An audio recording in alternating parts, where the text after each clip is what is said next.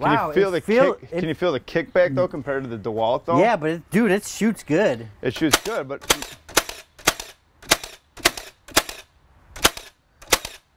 Wow, yeah, I can see your arm getting tired on that.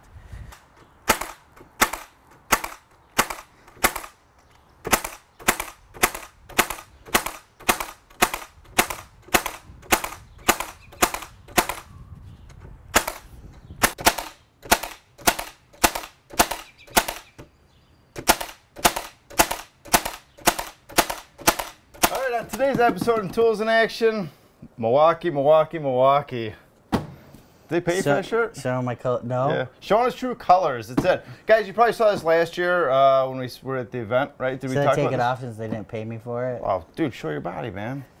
I'd rather show that than my boobies. What's up, you guys? The Milwaukee Nailers. These are two of the newer nailers out there. What do you think of them? I gotta be honest. When we first got the first one, it broke on us, and I didn't really like it. It just didn't work well, and I thought that it was a, it was just that unit, obviously. Yeah. I feel like it was a pre-production unit or something, because when you got these today, just using them, I mean, they just seem a heck of a lot better. I do like them. I think they're good. When you compare them to the DeWalt, I don't know. We're gonna have a, we're gonna see which we like best between them. But I did notice on the angle though, there's a lot of kickback in your hand. Vibration. Yeah. Like that, So yeah. I feel like it's not that ergonomic when it kicks back in your hand. However, that being said, it does pack a punch. It does lay down that nail every single time. It does have ease of use. Belt clip either side, bump mode, all that stuff. There's been a lot of, I don't know what to call it, but crazy things going on the internet lately between bloggers and showing these things off and, how you operate them.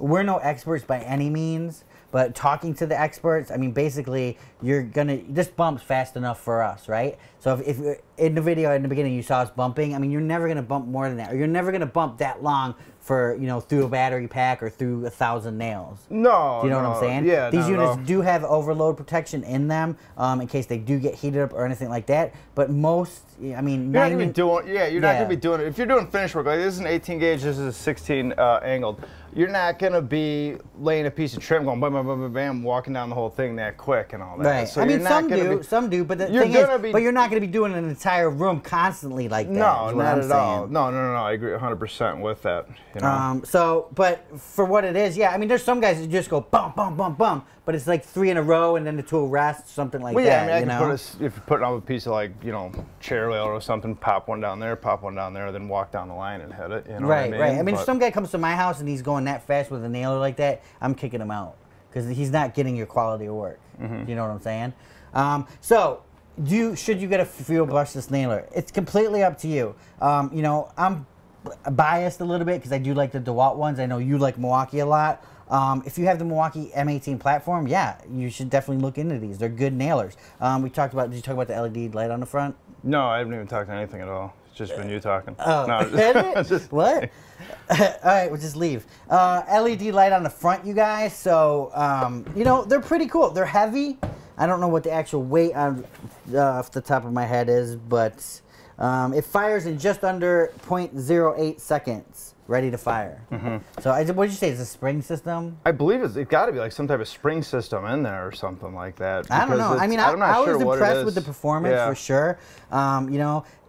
To me, I don't know. Here's what I like about them is that two things I really like is the consistency. You can see when we're hitting the nails in. Yeah, they're very consistent. And I think that's something we haven't seen in a lot of the finished nailers in the past, where they may shoot the first 3 or 4 consistent, then it kind of falls off, or it's just like that. These have been very consistent. I like that. I also like the fact of the button in the back.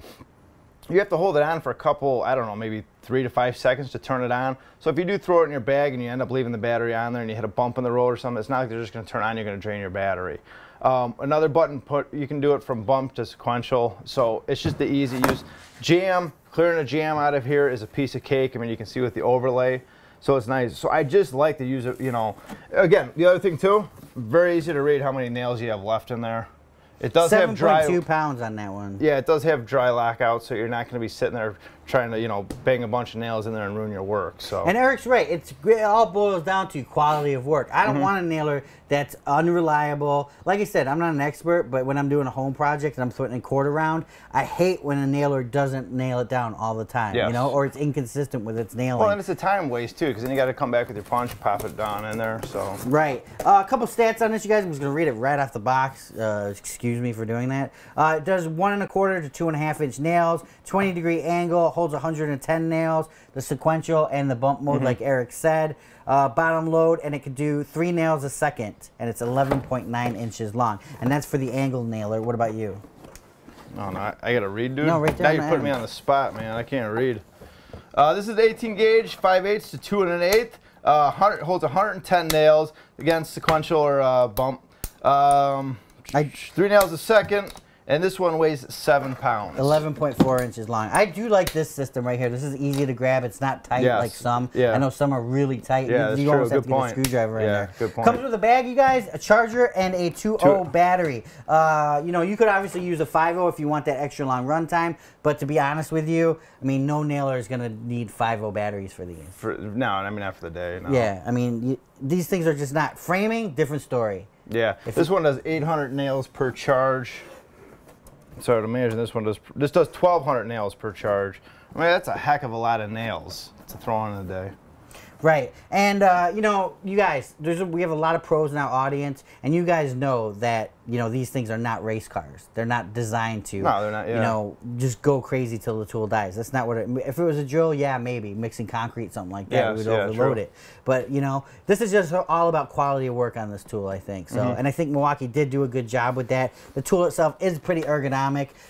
You know, the plastic's a little, you know, feels a little weird to me, but other than that, I mean, I definitely think they're a good quality tool. It's going to give you quality work. So if you're a carpenter, definitely this is going to be a professional tool for you. You're going to be able to, you know, leave a quality job behind when you're done. I mean, it would be the one thing I would like to see. I don't know really, but some of the plastic sticks out. It'd be nice to have a little bit of rubber there for like no mark protection. So if you're doing, like they understand a cord around and you throw, you know, and you're placing it on the ground, and then you accidentally, you know, kick it with your knee and slide. Yeah, because usually when you're cord around, you're doing a floor. You just did a wood floor. You know, you want to lay this on the floor. You want as much rubber as possible. I mean, obviously your belt clip's going to scratch the heck out of it, so it'd be nice to see a lot of rubber on one side.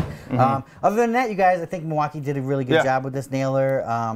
You know, we're going to put it up against the DeWalt, and when we say put it up, it's not going to be a crazy speed bump test or anything like that. We're just going to go over, compare the two together, do a little bit of bumping, and see, you know, what has the most consistent drive of nails, and you know, we'll show you guys. That's what Tools and Action is all about, you guys. We're not experts. We're not anything like that. You guys are the experts. We'd like to hear your comments. Comment below. Let us know what you guys think of these new nailers, and hashtag TIA Crew. Tools in Action. For more exciting tool action, go to toolsinaction.com.